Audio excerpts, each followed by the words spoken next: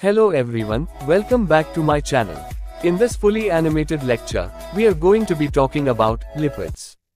Lipids are a family of organic compounds that are mostly insoluble in water.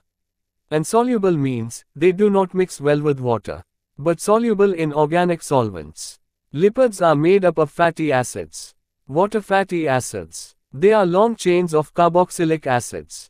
Carboxylic acids are organic compounds that have a carboxyl group at the end of their molecular chain.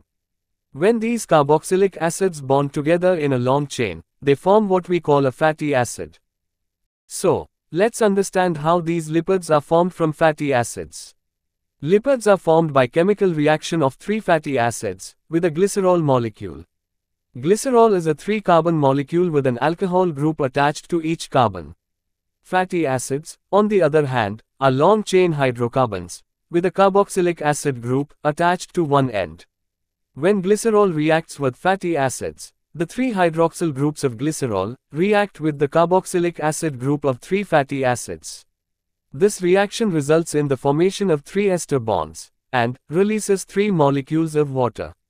Now the bond formed between glycerol and fatty acid is known as ester linkage.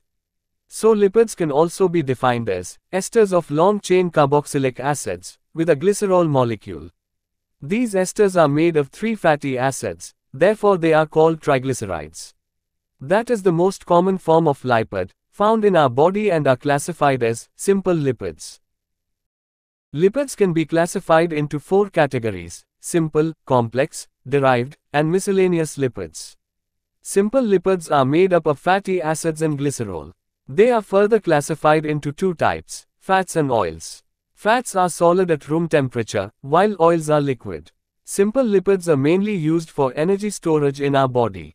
Complex lipids are made up of fatty acids, glycerol, and other groups, like phosphoric acid, proteins or carbohydrates.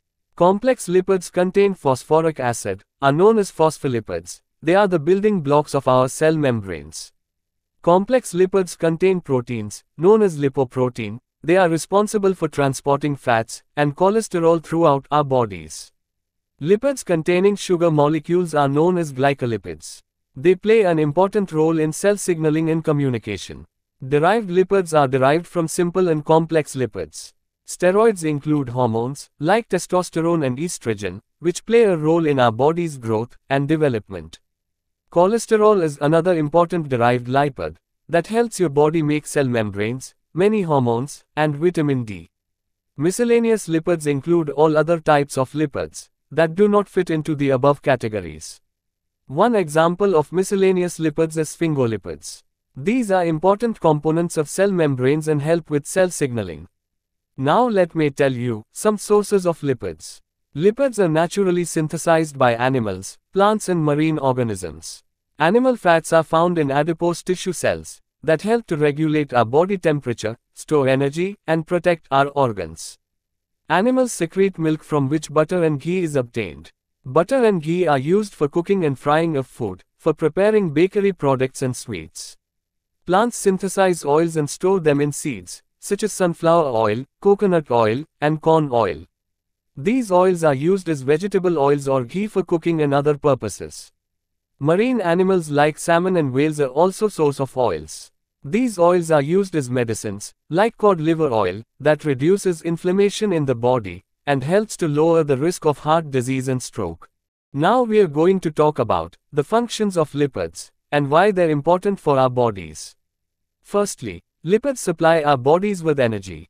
They're broken down into fatty acids and used as a source of fuel for our cells. Lipids also carry vitamins A, D, A and K through our bodies.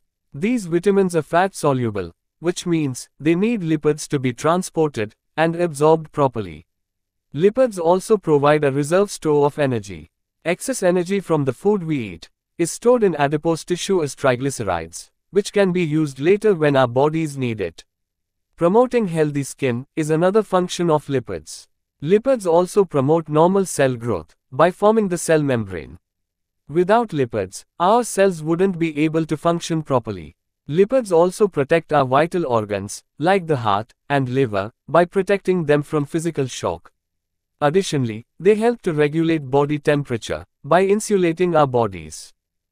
Thank you so much for watching.